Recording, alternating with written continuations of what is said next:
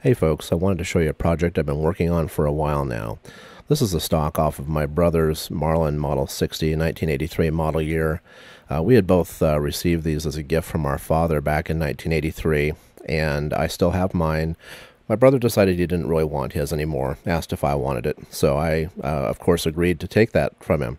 Looking it over, it had gotten some dings and scuffs over the years, mostly from being in storage and being moved around. It really hadn't been used a lot since the early 80s. Anyway, it had some damage that needed to be repaired, and so I thought, you know what, I think I'd like to take a chance to try a refinish project. And so what I did was I stripped it down using this Citrus Strip stripping gel. It's really simple to use. It's non-petroleum, so you can use it inside. You see, all you have to do is just spread this right onto the stock and let it sit anywhere from 30 minutes as long as up to 12 hours, depending on how tough it is to get the finish off of your stock. Once it's sat for a while, you'll start to notice that the finish starts to bubble up, and then you just use a plastic scraper to remove the existing finish. It's really not a difficult process. The only thing is you don't want to let the citrus strip dry on there if you can avoid it. So you can see here where I had begun scraping some of that finish off. I'm going to switch now to some video where you can take a look and see what things look like as I transitioned from the removal of the finish into preparing for the actual staining. So here you can see the actual stock after the finish has been removed. It did take several passes with the cleaner, but as you can see, we're getting down to a very clean stock ready for the next step in the process. Now you'll notice that there are some darker areas like this here, and I'll show you some other spots along the stock, and then I do need to unplug those holes there, which won't be a big deal. But there are certain areas where you'll see the stock looks a little bit darker. Now down in these areas here, I'm not worried about that, and that residue from the stripper will clean up. There's some residue here that I can scrape off. I'll just pull a plastic scraper out here and scrape that off to show you that if you do happen to leave some of this on too long and it dries off, it can be removed by doing a little bit of scraping. This is similar to the process I use to actually remove the finish, although I don't have to scrape quite as hard as the finish comes off. I just scrape, wipe it down, scrape, wipe it down, and then reapply the stripper as needed. But you can see there's some areas here where the wood is definitely a little darker.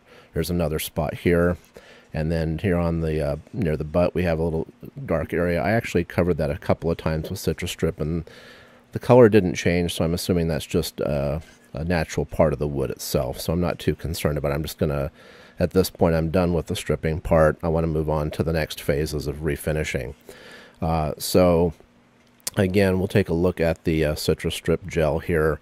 This worked really well. I'm very pleased with it. It smells nice, and you can safely use it inside because it is not a petroleum-based product. So definitely would highly recommend this for any refinishing projects that you have in the future.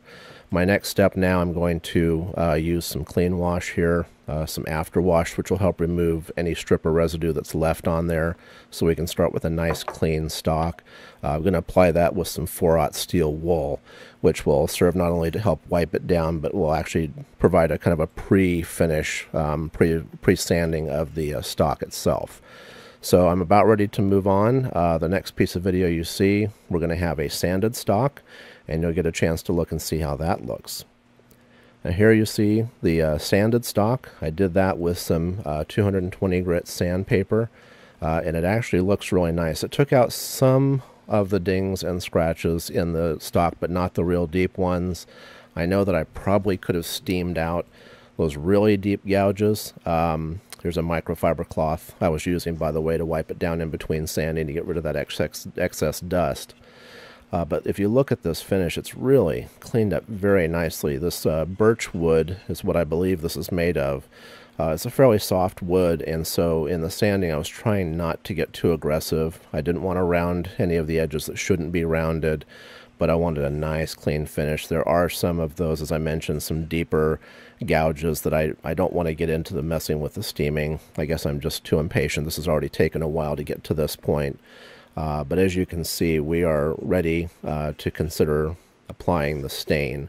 And I'm excited to get to that point, so I really don't want to put any more steps into this. My time is limited, and this has already taken a few weeks to get to this point. So next step is to move on to the stain, and we're going to jump here in a moment to the next piece of video where you'll see it post-stain. And here you go. We have stained it with a Minwax product. I wanted a lighter finish than the original stock had, and so you can see how this looks. You'll see some of those scratches are there.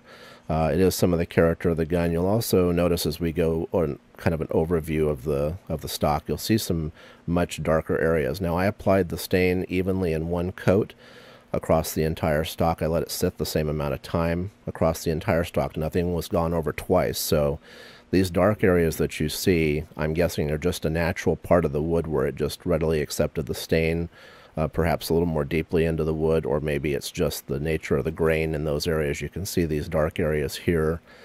I have to say that, you know, prior to putting any lacquer finish on here, I'm a little concerned about how it's going to look in the end, but there's not much I can do about it short of stripping it down again. I really don't want to do that.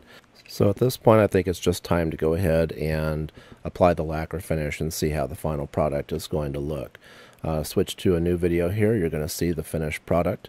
And what I've got here on display is my Marlin Model 60. So you can see what the original finish, these two guns looked essentially identical before. So you can see what I started with was a fairly dark kind of reddish finish on this original.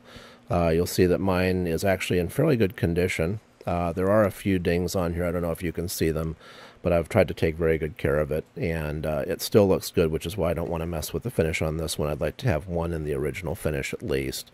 And I've taken, you know, precautions to keep this looking nice, so I want to leave this one alone. But since my brother's was a bit more dinged up, you know, I went ahead and went through with the finishing process, and here I'll bring it in now so you can take a look at it, see what you think. This is the newly refinished 1983 Marlin Model 60. This is the lighter finish, and I have to say, you know, from my point of view, being a first-timer doing this type of refinish project, I'm really very pleased with the results. You can see these two side by side. They look almost like different guns, but they're identical models, identical model year, but this color is much lighter now. I don't think you can find a Marlin Model 60 in a color like this anywhere that hasn't been custom refinished. So I did go with the satin finish at first, but I think it really needed something more, so I went to a full gloss finish, and I have to say it looks good in those dark areas. Once that lacquer's been put on there, you know, it really gives it some character. I was concerned about how they'd look, but in the end, I'm really pretty pleased with it. Now, back here at the butt plate, you'll see that that was dinged up before. What I did was take some 400 grain sandpaper and run it across the edge of this. Of course, removed it first. And then when I was done with that, I covered it with some black shoe polish and just kind of polished it down to refinish the black, and it looks really nice. So there you have it, my finished project. It took several weeks from start to finish. I had to do a little bit here, a little bit there. But in the end, I'm really pleased. So if you have comments or questions, please feel free to let me know. I'm sure some of you more experienced folks might have seen some mistakes I've made, and I'd be willing to hear what you have to say. For now, I'm going to transition over, leave you with a few final still shots of the guns, and I really appreciate you watching. Thanks for stopping by.